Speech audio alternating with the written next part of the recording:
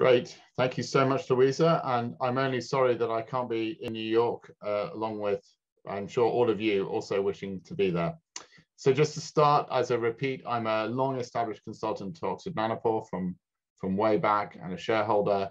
And some of the work at the end that I present here in RNA has benefited from subsidized Oxford Nanopore reagents. So this is about modifications, and right from the very start, from the very first time strand-seq started to work, there was always the expectation in many ways that Nanopore would sense DNA and later on RNA modifications. And this was shown both by the company, but also by academics. Here is Jared Simpson and others publishing papers in 2017. And improvements are still arriving. And for those who were watching some of the talks, I think yesterday, this is a lovely plot of correlation between bisulfite and nanopore readouts of DNA methylation. So we are quite comfortable often with DNA methylation. The classic in the human setting is CpG methylation, where the Cs are methylated. It's long been established as a marker of cell differentiation, and it automatically propagates through meiotic divisions. There are other eukaryotic modifications, such as 5-hydroxymethyl-C, other even weirder things, including things like uracil with DNA backbone. And then there's even more exotic things in bacterial modifications, probably many of which we haven't seen. But I'm going to give you an example here of a human setting, which is COVID, around some COVID human genome sequences. Then at the end, I'm afraid I can't do justice to it, but for those people who've seen Logan Mulroney's poster, you will know that myself and others have worked with Logan and other people on RNA modifications. And this is very exciting to see the diversity of modifications. And we've got a lot of discovery to do in this space. So my first topic is about COVID disease severity, and this is leveraging a data set developed in the UK called Genomics CC, led by Kenny Bailey, down there in the scrubs on the left, with Genomics England, and that's really the technology development by Genomics England. Genomics England uses a lot of Illumina sequencing, but also it uses nanopore sequencing, and this is one of the examples of it using nanopore. And this is about COVID genetics. And just to set a background, your chance of going into hospital in particular has quite, given that you're infected with COVID, has quite a strong risk profile from your genetics. And this has been a surprise. It's much stronger than many other infectious diseases. And there's a worldwide consortium that has come together to bring out which are these genetic risk loci. And there's this very strong one, for example, on chromosome 3 that was discovered early on. Now, in the study that I'm going to present, thankfully, we don't have to recapitulate this discovery power because we would need a lot of samples.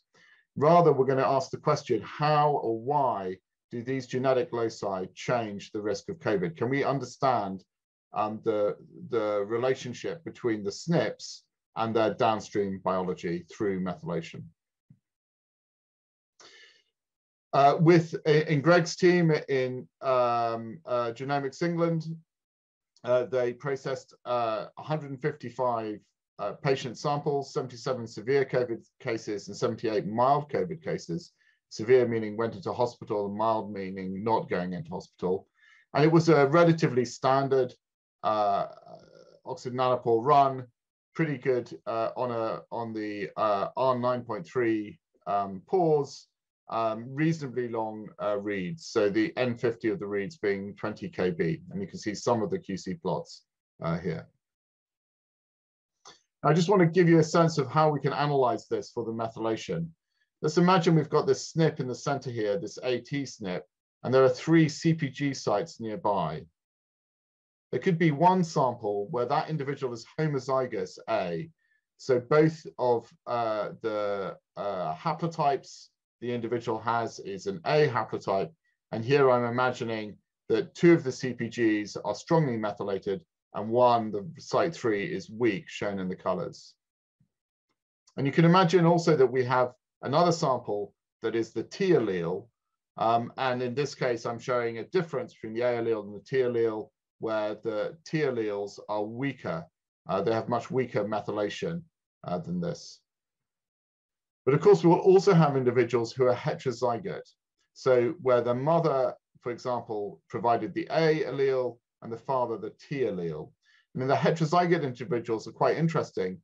Because of the length of nanopore reads, we can phase from the SNPs to CPG sites which are nearby, and therefore know the relationship of the haplotype that each CPG methylation signal is from.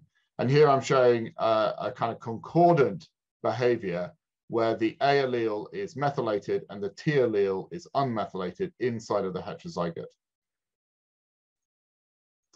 So two of my colleagues, Tom Fitzgerald and Fanny Devereaux, worked this up by collating the SNP genotypes from different locations, mapping the nanopore data, running that through nanopolish, and going through the methylation tools. And we're a bit jealous of the new methylation tools which would have made it much easier to do that. But this was a couple of months ago, and so this was kind of state of the art back then. And indeed, we see what we perhaps expect. So this is one particular CPG site. It's near a region that we know is associated with COVID severity. And in this case, there is very little difference between the mild and severe cases. But when we look at the genotypes on the right and in the middle here, you can see that the blue genotype, which is T, is kind of hidden by the legend, is much higher than the heterozygotes and then the homozygotes C. But we can actually take that heterozygote signal and now split it out into the two different haplotypes. And here in this case, there is a difference between the T allele and the C allele in the individuals who are heterozygous. And so we get this extra piece of signal from this heterozygous scenario. So we ran a statistical test across the entire genome, but focused only on the regions which we know from previous studies were associated with the genetics of COVID. And you can see here what's sometimes called a Copenhagen plot. So it's a Manhattan plot, but colored by the different SNPs in the different locations for methylation patterns. And so these are different methylation patterns. Each point here is a methylation pattern associated with one SNP per color. And the y-axis here is the p-value. And you can see that that p-value gets to a very healthy level, in fact, quite up to the -20s for some cases, showing that we get strong impacts of genetic variation on local CPG methylation. So just as the example which I showed at the start, we have another example here around chromosome 21. But this is interesting because this SNP in the top panel is making one particular CPG go up. So the non-reference allele, the G allele, has much higher methylation. And we see that also in the heterozygous split to the right. But below that, you can see that there is a different CPG site with the same SNP. And this same SNP is unmethylating, demethylating this CPG site. And again, we see that recapitulated in the heterozygotes. And so this is an example of a coordinated shift in DNA methylation by this SNP that is associated with COVID severity. As it happens, it's upstream of a gene known to be involved in the immune system.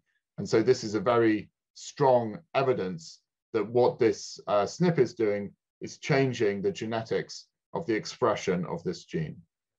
Oops, going the wrong way. Perfect.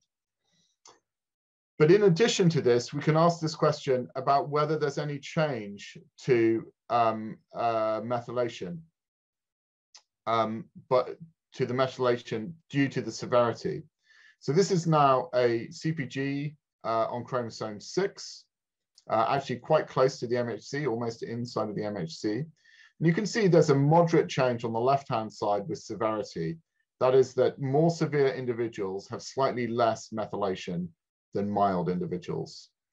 When we look at this in terms of genotypes, we can see there's also a split by genotype. So the non-reference allele in the light green on the right-hand side is showing less methylation. But what is very interesting in the final panel is when we mix these two bits of information.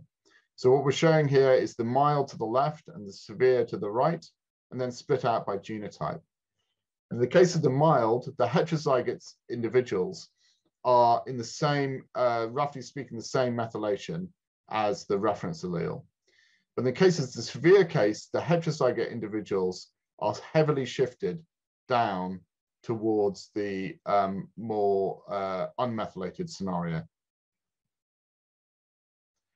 And we can see that shift not only happening between individuals, but also between haplotypes on the same individual. So this is now, these three panels are focusing only on the heterozygous individuals of this SNP.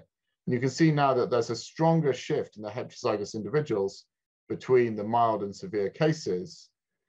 You can see that the haplotype, the non-reference allele, the green allele, is lower. But that is really due to the fact that there's also a shift between the reference allele between mild and severe cases. It's only the mild reference alleles which are methylated. And so in this scenario, there's an interaction here between this SNP. There's both a genetic effect and the impact of disease progression on this CpG methylation. So just to wrap up this part of this talk, the Nanopore native DNA here provides a robust readout for CpG methylation. And the long reads of Nanopore allow distant CpGs to be phased to heterozygotes. And this is quite a unique feature of Nanopore methylation studies, is you can get this long distance phasing. And we can show a strong impact of COVID-19 genetic loci with CpG differences. Most of these, which is probably what we would expect, but most of these are genetics driving methylation, and therefore potentially these methylations are sort of upstream of the onset of COVID severity. But some CpGs show an interaction term between genetics and severity of disease. Now I'm just going to have a little pause here, or not pause, but a little shift in gears to RNA. And for those people who went to Logan's poster, this will be a repetition of that. For those people who are not, it's basically a little advert to go to Logan Mulroney's poster. There are an extraordinary number of RNA modifications, over 170 different known RNA modifications, and we have not exhausted this at all. It has a richer, RNA has a richer life than proteins in terms of their post-transcriptional modifications compared to the proteins post-translational modifications. I'm just putting a number of classics here that includes pseudouridine, so critical in the Pfizer-BioNTech vaccine, inosine, methyl-6A, methyl-6C, and others. So there's just a huge number of different modifications on RNA. And in many ways, this is a very open field now, unlike DNA, because until RNA sensing from Nanopore, we did not have an easy way to discover or to characterize these modifications. We just knew they existed chemically, but we didn't know which species of RNA they were on. So this goes through some of the techniques to do that. Previously, which I will not bore you with, they're all a bit epic. They do give you a readout, but they are a bit epic. What we are going to use is Nanopore sequencing and a shift in signal. Now, one of the problems here, unlike DNA methylation, is it's much harder to train a model because we really don't have a truth set.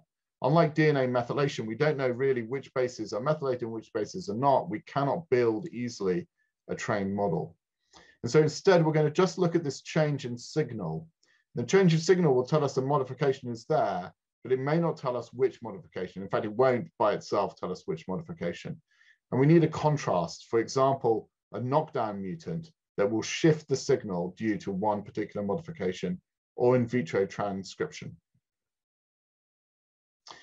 And a very talented postdoc in my group, now sadly hired, or rather brilliantly hired by Nanopore, Adrian Ledger and his colleagues built a way of comparing signals of wild-type RNA versus in vitro transcribed RNA knockdowns or knockouts.